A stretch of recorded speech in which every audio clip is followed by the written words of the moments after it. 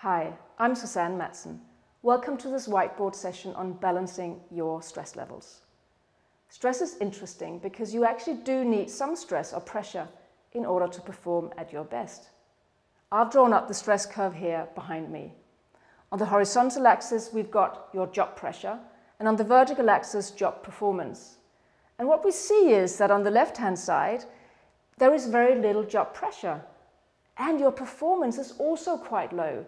This means that there is very little demand for your skills and for your services. That's quite demotivating if you're there for a long time, and we call that for a rust out. As job pressure or stress rises, so will your performance. There is a demand for you, and you might feel a bit of a stretch, which can be very, very motivating. But then there is a point at which there is too much pressure or too much stress, and your performance will begin to decline because there is too much demand for what you can give. If you operate there for too long, we call that for burnout. Well, you might hit burnout, and that's a bad point because you will physically be depleted, and it can take a long time to bounce back from that point. You need to operate within your zone of peak performance and avoid these two extremes. Let's look at how you can begin to do that. Well, first of all, you need to recognize that you can actually control your stress levels. Sometimes we think that it's the external events that stress us. But if you find your boss stressful, the interesting thing is that your coworker might not find him or her stressful. So it's not really what happens, it is how we interpret what happens. If that's true, it means that you can begin to work with your attitudes and your perceptions in order to manage your stress levels. You also need to be aware of controlling your emotional brain.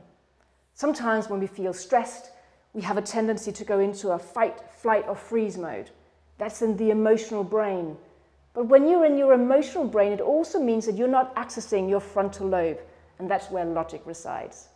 So you really need to be aware of calming down, and the best way to do that is to pause.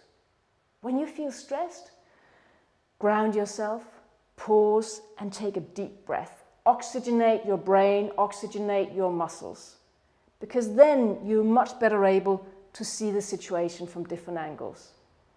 How else might I interpret this event? The situation that you find stressful, what else could it mean? That's really a way that you begin to work with your perceptions and see the stressful event differently. But to be honest, this is not just about you and your stress levels. You're a project manager and a leader, and it's your responsibility to also monitor your team's stress levels and to make sure that no one goes to either of these extremes. Thank you for watching. Please visit us again at projectmanager.com.